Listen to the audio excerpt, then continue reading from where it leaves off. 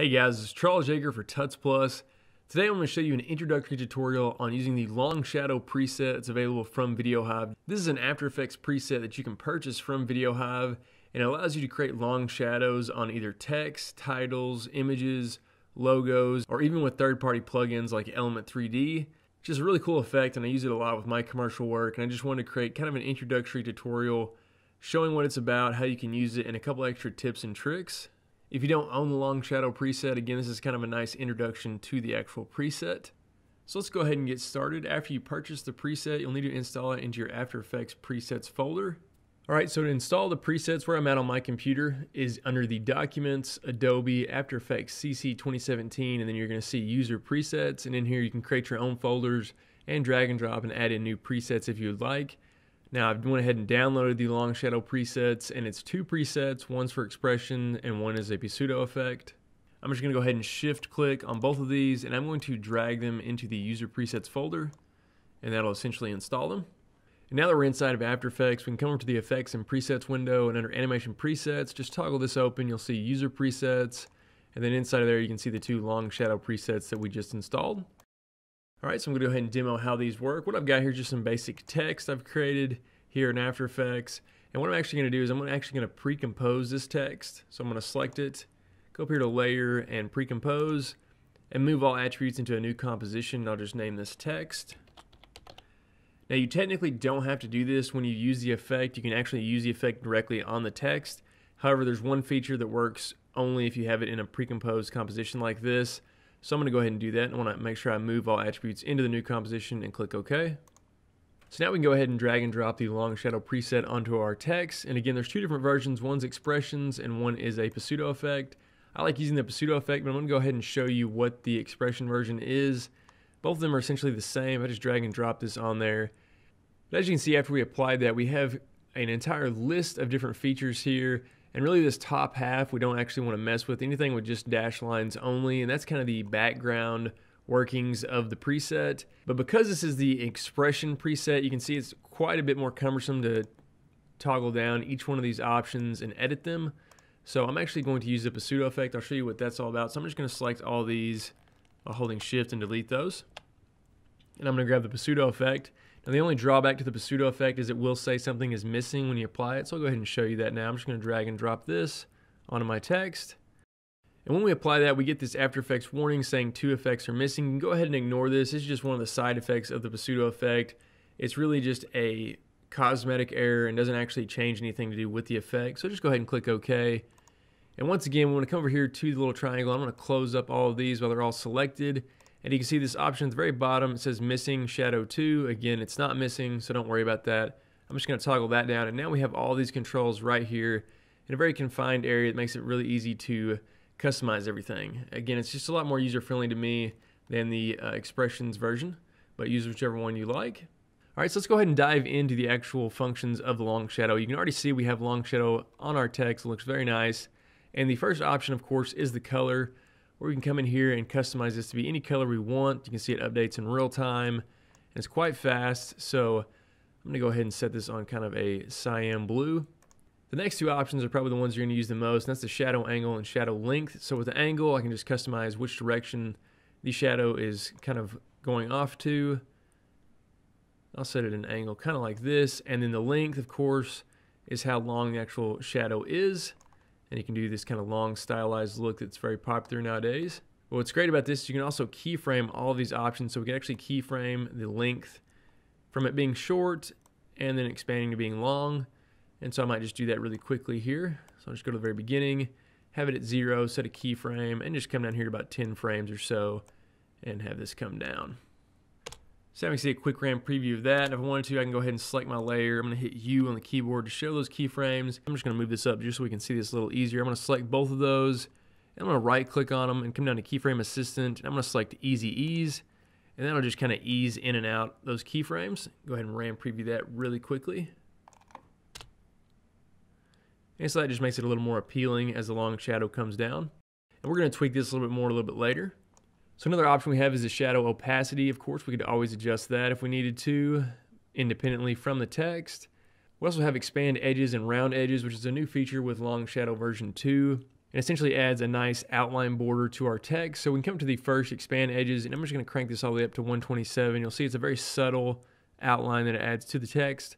But where we can really round this off is with the round edges. So now if we pull this up, we're going to notice a much thicker outline appearing around the text.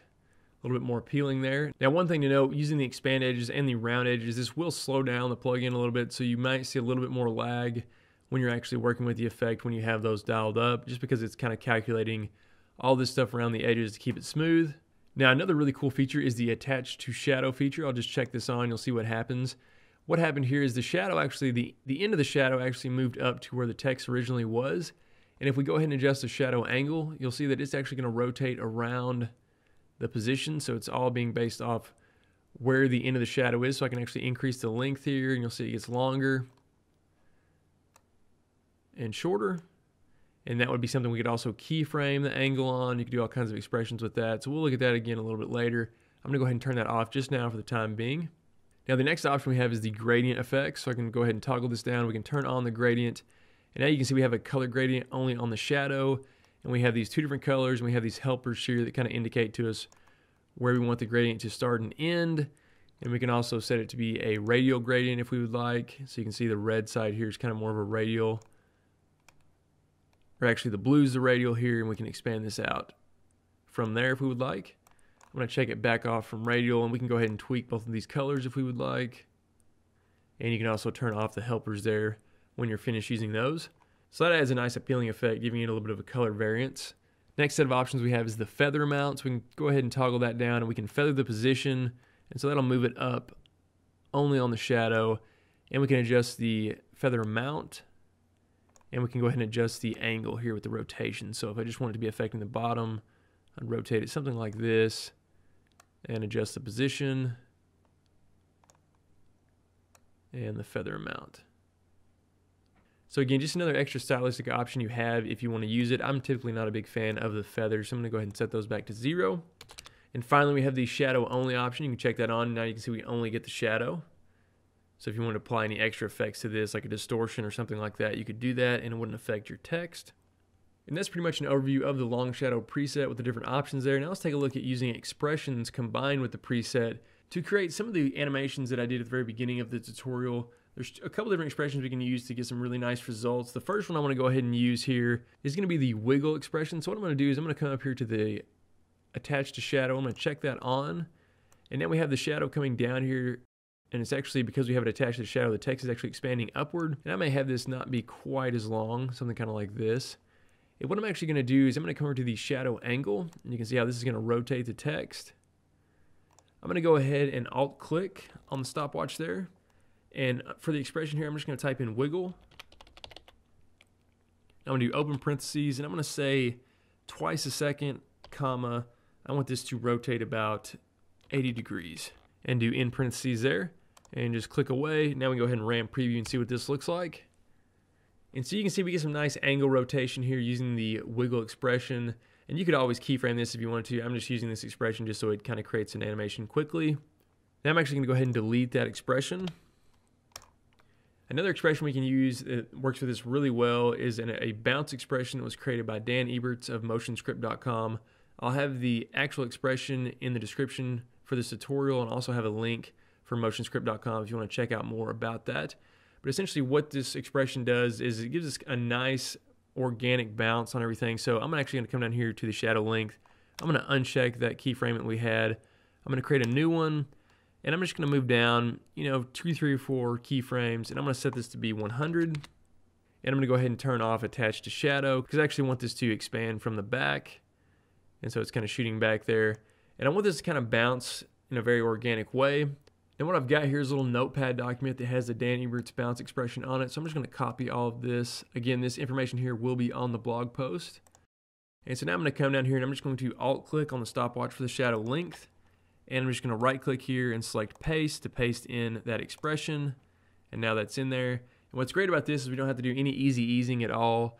It's going to do all this itself with the expression. So now let's go ahead and RAM preview this. And you can see the long shadow expands out and does a nice kind of organic bounce effect there. And if we wanted to, we can always continue to tweak this. So I can select this and I can adjust the shadow length if I want it to be shorter or longer. I can adjust how quick it happens. I can even adjust the shadow angle if I want it to go a different direction. And I'll go ahead and RAM preview this now. And now you can see the results we're getting from that. We can also use this bounce expression with something like the shadow angle. So I'm just going to create a keyframe here for the shadow angle. And I'm just going to move down a little bit and rotate the angle. And I'm also going to alt-click on the stopwatch there again, and I'm going to paste in that same expression. And so now we can go ahead and RAM preview and see what this looks like. So there you can see we get a nice double bounce effect happening with the long shadow.